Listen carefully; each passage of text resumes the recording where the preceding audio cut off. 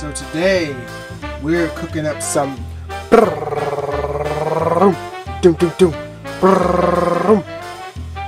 tuned. Hot brother with caramel, baby.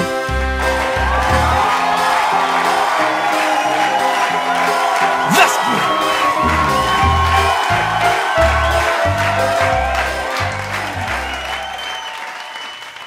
Alrighty guys, so like I said, today we are going to be cooking up some drum. Now a lot of you going, what the hell is a drum? This is a drum. If you want to really know what a drum is, guys, you can go online. You can look up drum fish and it will tell you what a drum is. I think the record held for size drum is 65 pounds. It is a very good fish, guys. Very, very good fish. This is my second time actually eating a drum. This is fresh drum out of Lake Eufaula. It was actually caught on a crappie jig.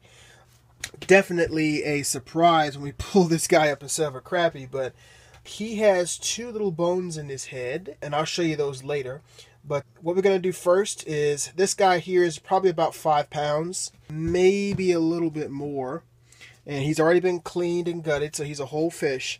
And because I don't have any Ziploc bags big enough to keep him whole in, I'm actually going to cut him in half. So, before we get started, guys, here are your ingredients. You're going to obviously need drum. Now, I have a large piece of drum, but you can use smaller drum, multiple drum. You can put him in chunks, or you can cook him whole. It is your choice how you like to cook your drum in the crock pot, okay? You want some Old Bay seasoning, some ground red pepper, garlic salt, barbecue seasoning, and lemon pepper, of course. And again, obviously the key ingredient here is the barbecue seasoning. So, what's your first thing you want to do before you get started is you want to pat your drum dry. That sounds so silly, me saying pat your drum dry. So we're going to take a paper towel here. Going to put him under here like so. And we're just going to pat him dry. Now, the reason again why you're doing this is when you go to season him, that when you put him in the bag, it won't be all liquid. He'll be dry. He'll be able to absorb those ingredients a lot better into his skin. And you also want to get all in the inside of him there. Just go ahead and get all of that. I had never heard of drum before I moved to Oklahoma. And when I moved here to Oklahoma, I was introduced to drum by my neighbor Bob. It is a very tasty fish, guys. Very, very tasty. It has a different taste than other fish. It kind of an elastic taste, if you will. I want to call it rubbery. It's not rubbery. It's just a different meat. Even the scales on it is much different. So what we're going to do now is, because I can't actually put him in my bags, I'm going to cut him in half. And then it'll be 2 pieces, which should be about 2 meals for me. So we have him on a paper towel. So now what we're going to do is go ahead and start seasoning him. Now, it doesn't matter which seasoning you start with. And also, guys, I don't have any measurements for how much seasoning you want to put on this fish. I will say, for all the ingredients that you're going to put on the fish, season to taste. This is your fish. You're going to be marinating this guy, so you would know what level of flavor that you want on there, okay? I'm usually pretty heavy on everything that I do, so we'll just go on from there. So you're going to take some Old Bay seasoning here, and we're just going to make him obey. Obey, drum, obey! And usually what I do is I season one side really good, and then I flip him over and season the other side of him. So now we're going to take some garlic salt. Now, you want to be careful with your garlic salt. You don't want to overdo it, because the stuff is fine. If you like garlic salt, you may want to overdo it then. But this also may help take some of the fishy taste out of it, if that's what you guys are concerned about. Red pepper, some ground red pepper here. Just to give him a little kick. And then we'll go ahead and get him with the lemon pepper.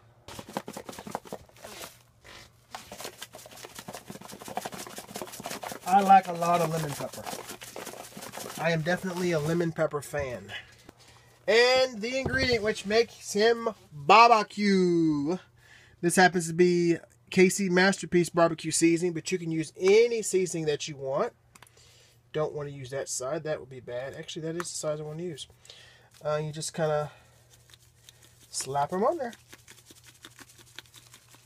Okay, so I'm going to flip him on the other side, season the other side, and then I'll come back when we get ready to put him in the bag. Alrighty guys, so we got him seasoned on both sides, and I just wanted to show you this real quick.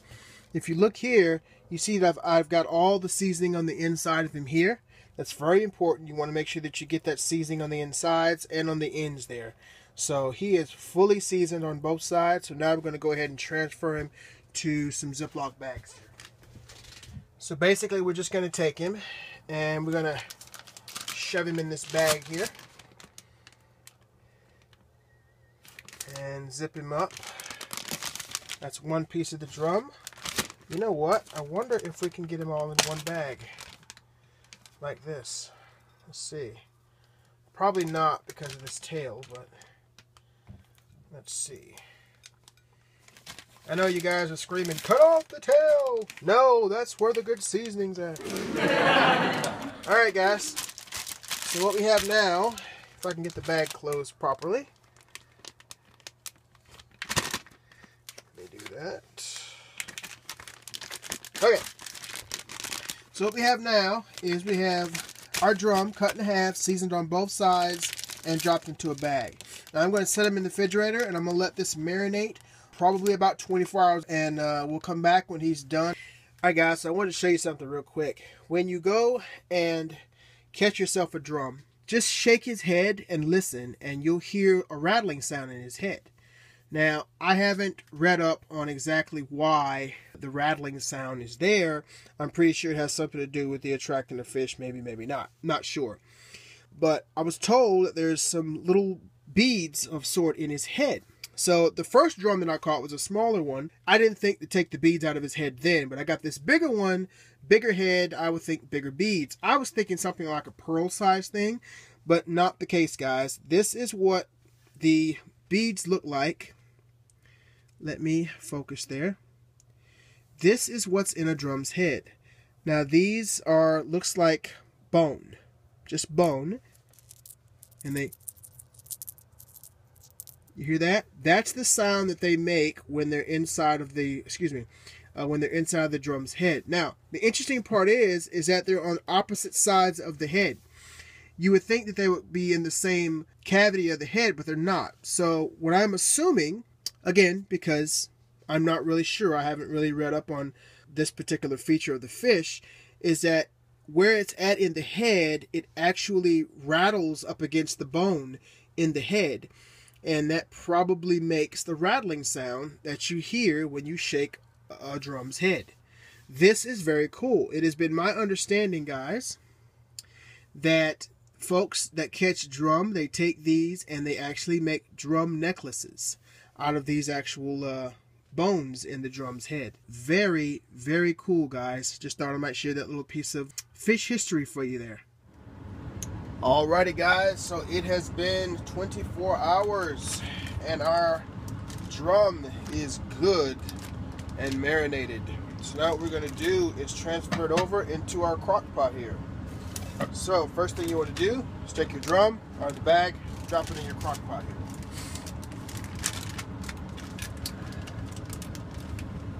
Let's see here. Oh man, that smells beautiful. That smells beautiful. Take them out here. Drop them in the crock pot. Two big old juicy pieces there. Add just enough of water to almost cover it. Right about that. Perfect. Right about there. Okay. Now, at this point, what you can do is you can put your top on this guy, set your temperature, and let her cook. But I'm thinking about my side dishes now. So one of the things that you can have as a side dish with this is potatoes and obviously bread, or one or the other. I'm going to have potatoes on as a side dish with this. So you can cook the potatoes separately, or if you happen to have dehydrated potatoes, you can actually put these in with the drum to cook them.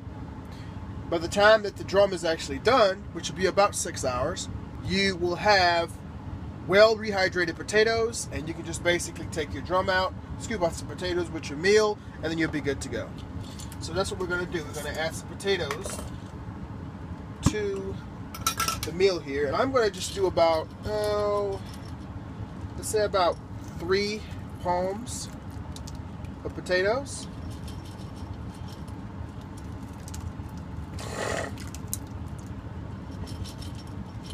And those potatoes will soak in the flavoring of the drum. Now that I've added my potatoes, I can now take this, put the top on it.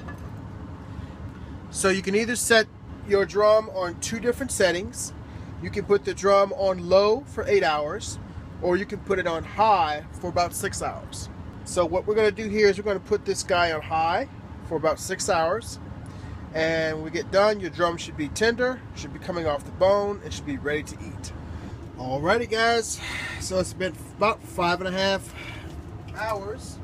Yep, 5.5 hours.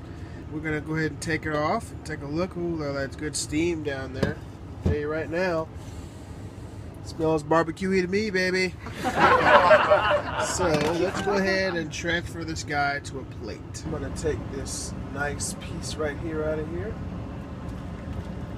That's a good piece right there. Let's just kind of want to drain off the juice there.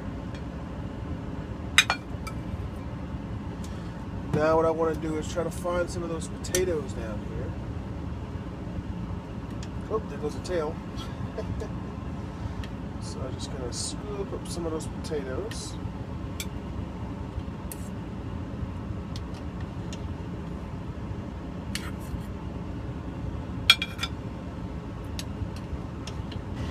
And this is just me, guys. I usually add myself a piece of bread here, so. Alrighty. So, there we go, guys. We got the lovely, lovely drum. It's very tender. See, it's basically falling off the bone here. Just right off the bone. And the potatoes. I'm going to go ahead and add myself a little bit of lemon pepper on my potatoes here. Now, this is actually not part of the recipe, but hey, you can never have too much lemon pepper in your life, you know. That's it, guys. That is Crockpot BBQ Drum. I hope you guys have enjoyed it. I hope you guys try this out. Again, this makes a great winter meal, and with the winter months coming ahead here in Oklahoma, you better believe if I got me some drum, I'm going to be crockpotting it. Thanks again, guys. I appreciate y'all guys stopping by and watching the show today. And we'll see you next time on Crock Rolling with Kevin.